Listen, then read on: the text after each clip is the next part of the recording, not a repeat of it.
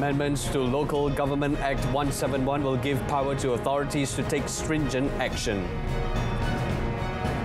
Government to ensure Petronas able to return to profitability.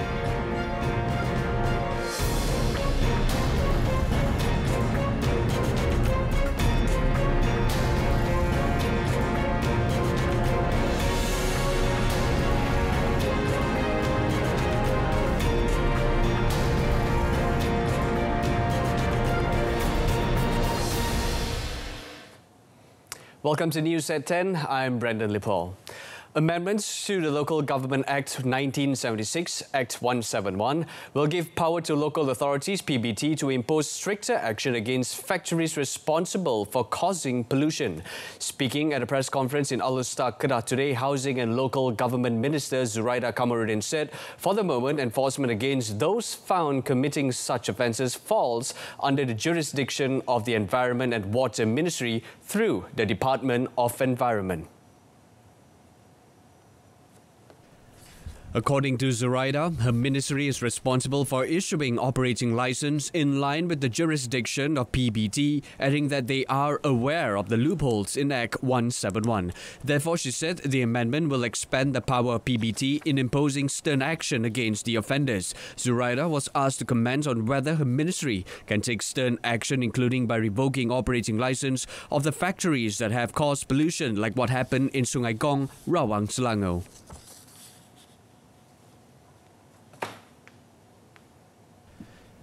Meanwhile, the Human Rights Commission of Malaysia, Suhakam, has called for more effective law enforcement, including heavier penalties for offenders involved in water resources pollution. Suhakam, in a statement today, proposed a move to avoid water source contamination in Sungai Gong, Rawang recently, which affected water supply to 1,292 areas in the Klang Valley from recurring.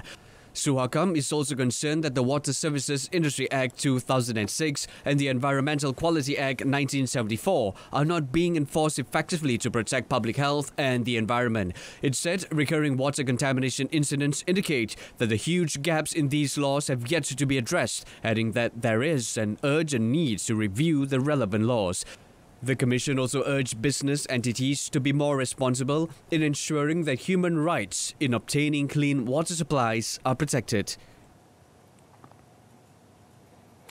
Extra focus is given to industrial sectors to further improve the country's economy, which was affected by the COVID-19 pandemic.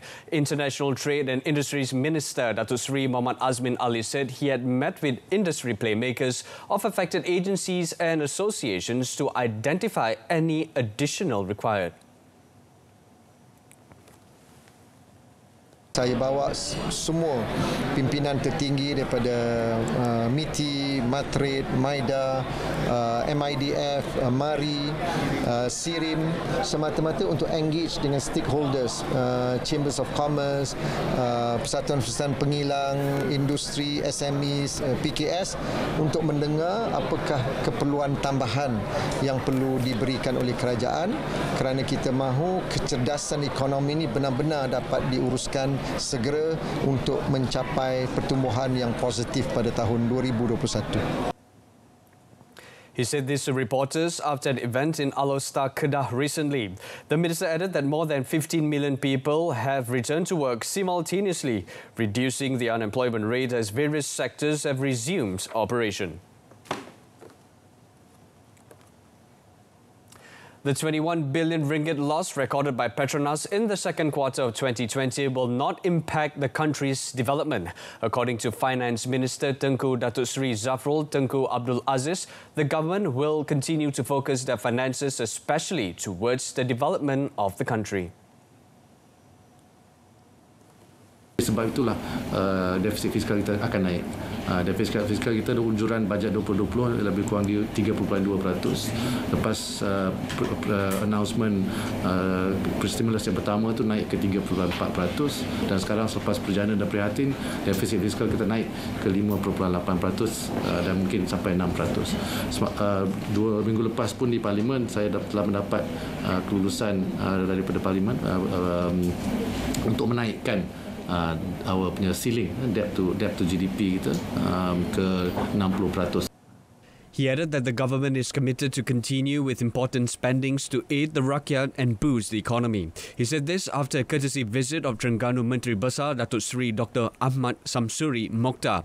The main focus of the Finance Ministry's official visit to Terengganu is to meet with representatives of associations and the tourism industry affected by COVID-19, as well as representatives of the oil, gas and petrochemical industries.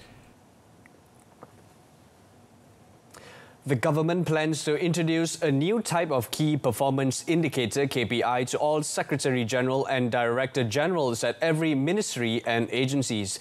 Chief Secretary to the government Tan Sri Mohamad Zuki Ali said the new KPI will enable better evaluation and assessment of public services.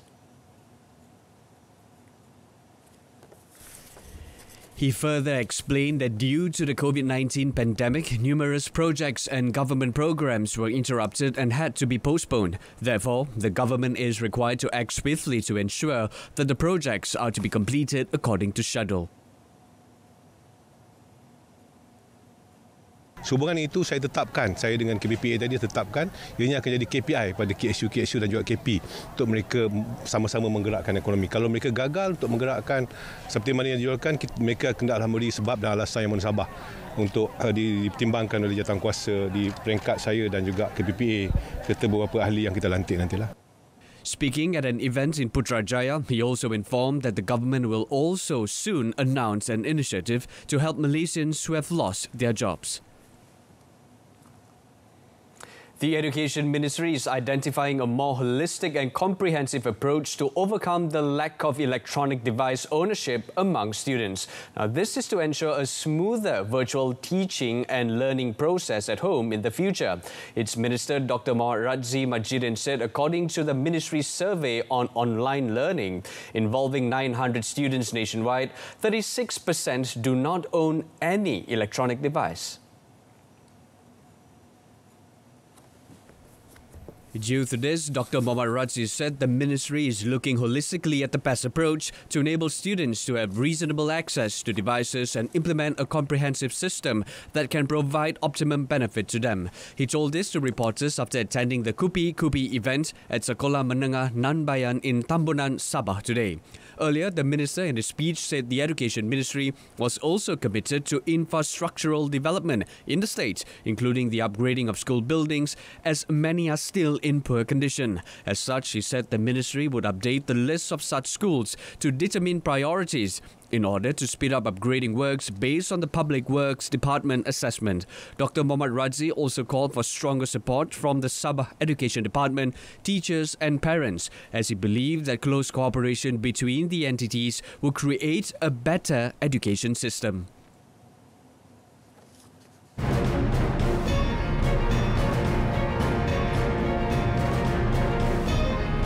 Coming up, one positive COVID-19 case recorded under PCA scheme.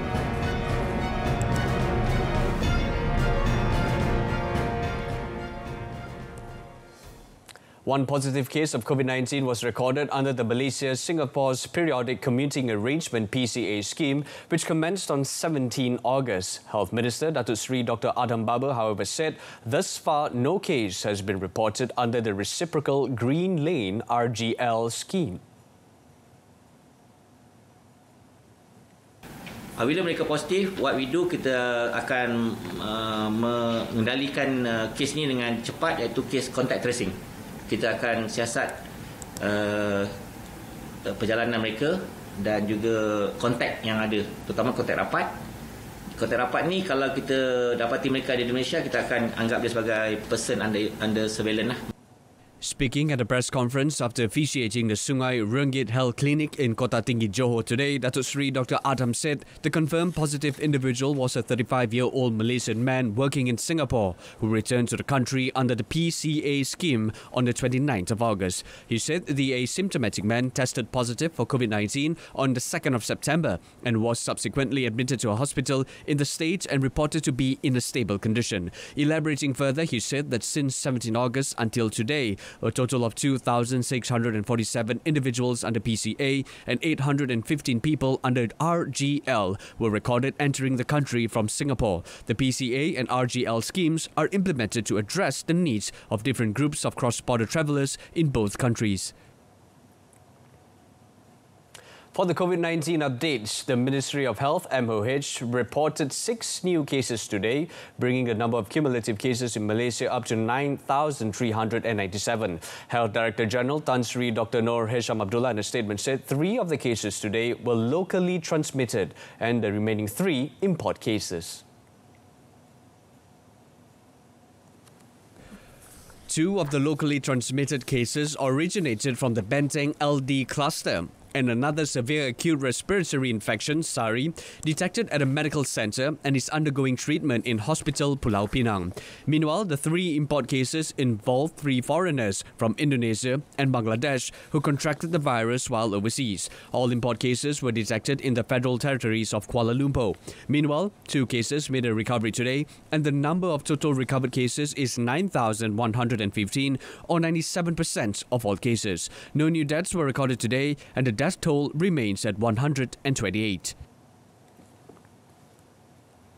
A 45-year-old man was arrested for breaching the Enforced Movement Control Order (EMCO) protocol in Ambangan Heights, Amanjaya, Sungai Petani, Kedah. Kuala Muda Chief Police ACP Adzli Abu Shah said the man wearing a white bracelet was arrested near a share house and failed to provide a valid reason for exiting the EMCO area. The man admitted to leaving his house in Amanjaya to meet his son outside the EMCO area. He also admitted to have left the area since 31st of August by going past roadblocks. He made bail after police have taken his statement and details, and the case is investigated under Section 270 of the Penal Code and Section 22, Subsection B of the Prevention and Control of Infectious Diseases Act 1988. 131 individuals were arrested yesterday for flouting the Recovery Movement Control Order (RMCO) rules yesterday. According to a statement by Senior Minister for Security, Datuk Seri Ismail Sabri Yaakob, 112 of them were compounded, 17 remanded, while the remaining 2 made bail.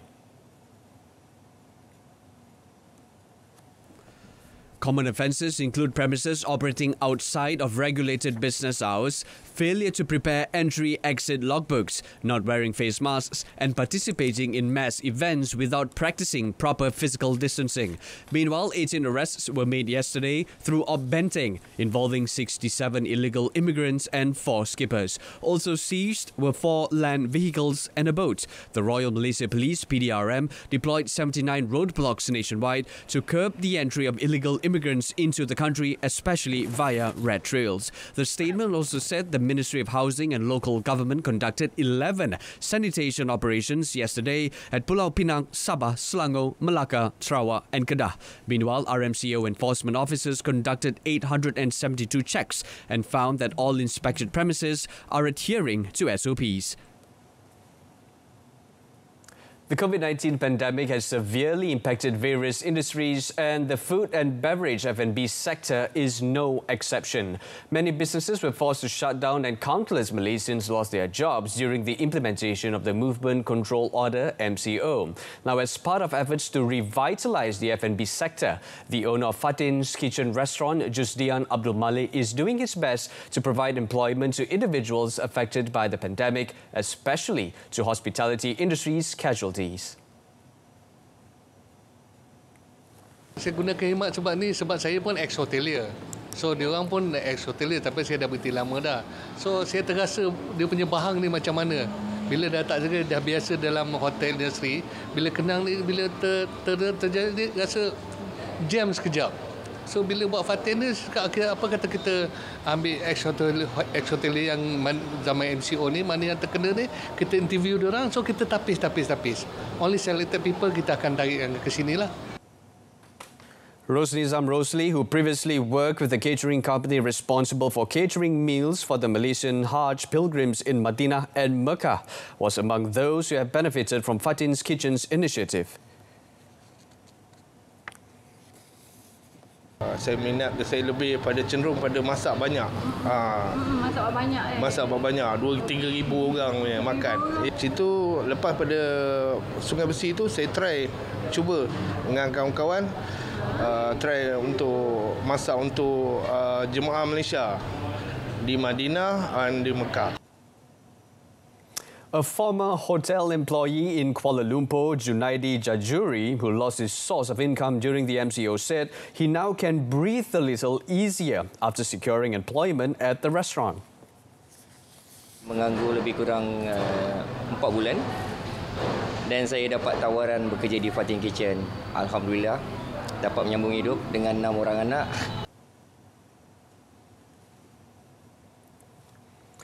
Three men who were charged with the murder of a man at a petrol station in Taman Pelangi in Johor Bahru 3 years ago were acquitted and discharged by the High Court today.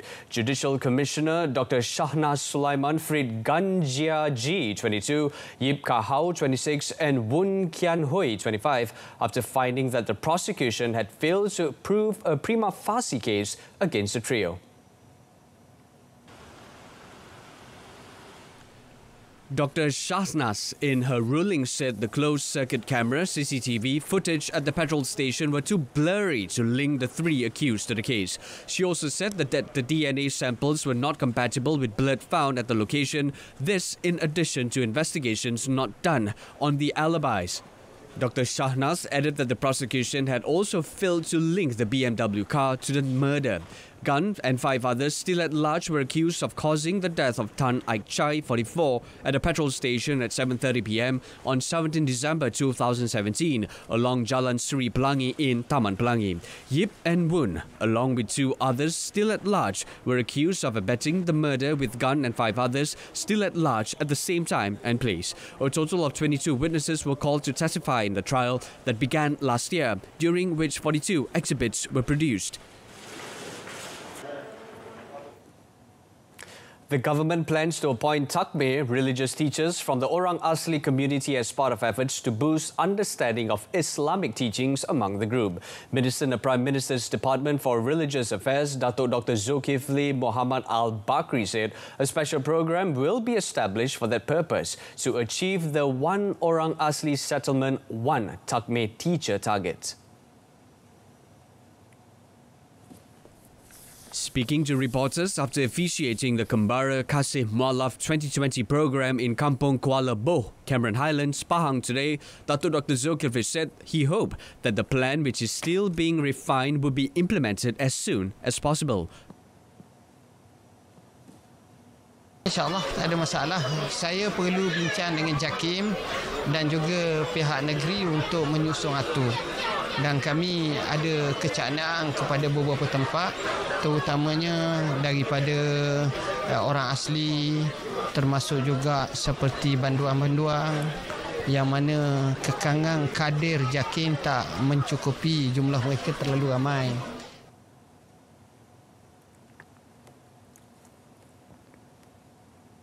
Veteran actor Datuk Zulkifli Zain was laid to rest at the UK Perdana Islamic Cemetery in Ulu Klang today. The burial was at 12:50 p.m. after Datuk Zulkifli's remains were taken to the cemetery at about noon after funeral prayers at the UK Perdana Mosque. Apart from family members, several artists and close friends of the late actor were at the cemetery to pay their last respects. Among them included film personalities Iman Manan, Datuk Yusof Haslam and Datuk Rosham Noor. Datuk Zulkifli, 76, died at his residence in UK Perdana at about 7:30 last night due to complications from multiple medical conditions such as high blood pressure, diabetes, heart and kidney problems. He had been hospitalized several times. The former president of the Veterans Artists Association of Malaysia began his career as an actor in the film Jiwa Remaja in 1975. He subsequently went on to appear in more than 10 films and hundreds of dramas. He is survived by his wife, actress Datin Nur Mala Omar, and children Dr. Nur Zizi, Nur Zaza, Nur Zazila, Nur Zazlin, and Muhammad Nur Zabaik.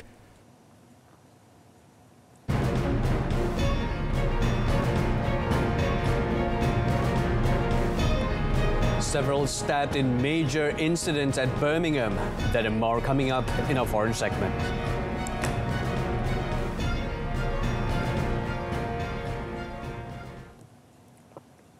Australian officials extended a strict virus lockdown of the country's second biggest city by 2 weeks today, saying new cases had not dropped enough to prevent another spike.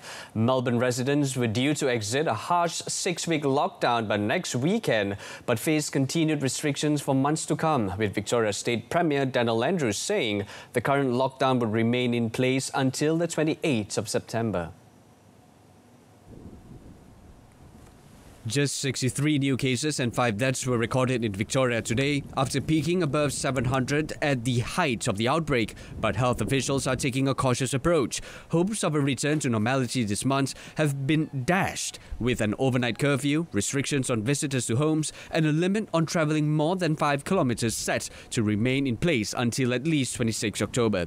The toughest rules will be eased in Melbourne from September 13, with an overnight curfew beginning an hour later at 9 p.m, daily exercise increased to 2 hours and small social bubbles created for people living alone. The announcement comes a day after more than a dozen anti-lockdown protesters were arrested in Melbourne during clashes with police.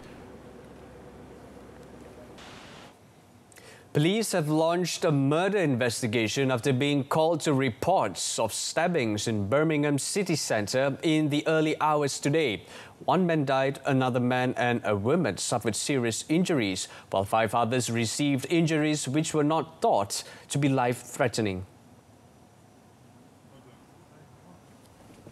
Chief Superintendent Steve Graham said police believe the incidents were linked and the West Midlands Police are hunting for one suspect in relation to the attacks. The force released a statement saying that the detectives are following a number of lines of inquiry and police has increased their uniformed and armed response in the city. Chief Superintendent Steve further assured that the police are doing absolutely everything they can to find whoever was responsible and try to understand what exactly happened. He also urged those with information to contact the police. Footage aired on British television news channels showed large areas of the city's centre cordoned off as police officers wearing forensic suits worked at the scene. Birmingham, one of Britain's most ethnically diverse cities with a population of more than 1 million, has had an explosive recent history of gang violence. In January 2003, one gang opened fire with an illegal semi-automatic submachine gun at a rival group. 2 teenage girls who were bystanders were killed in the hail of bullets.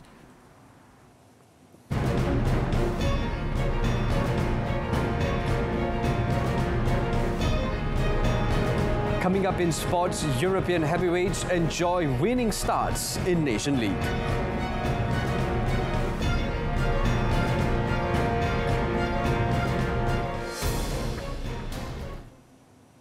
Raheem Sterling's late penalty gave England victory as they started their UEFA Nations League campaign in Iceland, despite the hosts squandering the chance to rescue a point by missing an injury-time spot kick.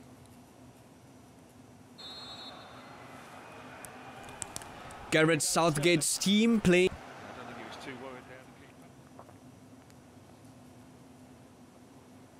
Meanwhile, a slice of luck and a moment of individual brilliance from Kylian Mbappe gave France a gritty 1-0 win away to Sweden in their Nations League clash.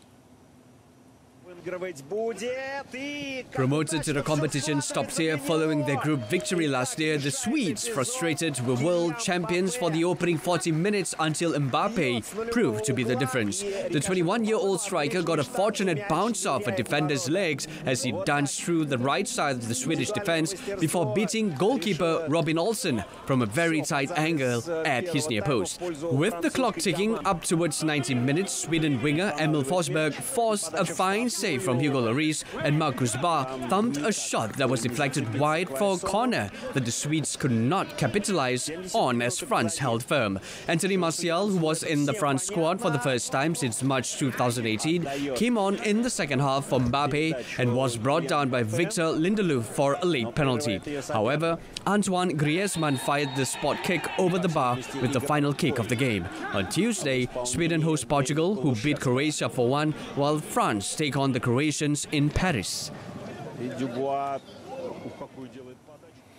On to cycling, Nance Peters scored a first home stage win on the Tour de France, with Britain's Adam Yates clinging on to the overall lead on a tough Pyrenean stage that caused a shake-up. Chief amongst the day's victims was fancied French climber Thibaut Pinot, who dropped out of the race for the overall standings entirely on the penultimate climb. Peters achieved his win over 3 major mountains in the presence of French Prime Minister Jean Castex, producing a brilliant long-range solo breakaway. But there was also a ferocious battle on the final climb of the dreaded Col de Parassuda. Yates, defending Tour de France champion Egan Bernal, and French climber Romain Bardet were all dropped and appeared doomed. All three, however, swooped down the daredevil final descent to dramatically claw their way back closer to the two form men, Primož Roglic and Nairo Quintana. Slovenian rookie Tadej Pogačar conversely managed to break from this group and gain 37 seconds back of the valuable time he lost on Friday. Drama never seems to be far away from Pinot, a hero in France whose fall 3 kilometers from the finish of stage 1 finally took a terrible toll here. Sunday's stage 9 is a 153 km mountain stage between Pau and Larunch, with 2 category 1 mountains, a tricky final descent and an 8 km flat run to the finish line that promises to be a desperate affair. Now into tennis, top seeds Kristina Mladenovic and Timea Babos were withdrawn from the US Open women's doubles yesterday after government officials ordered Frances Mladenovic to quarantine, tournament organizers said.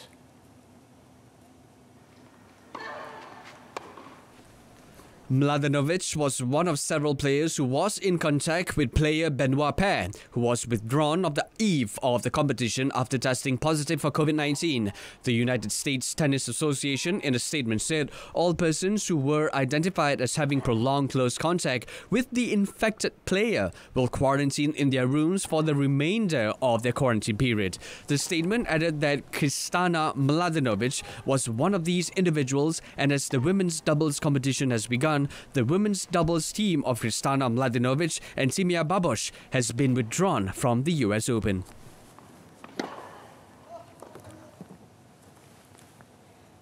That concludes this evening's news at 10. A reminder of our top story: amendments to Local Government Act 171 will give power to authorities to take stringent action. Join us again at 12:30 p.m. tomorrow. Till then, I'm Brendan Leopold. Stay tuned to Saluran Berita RTM and have a pleasant evening. Good night.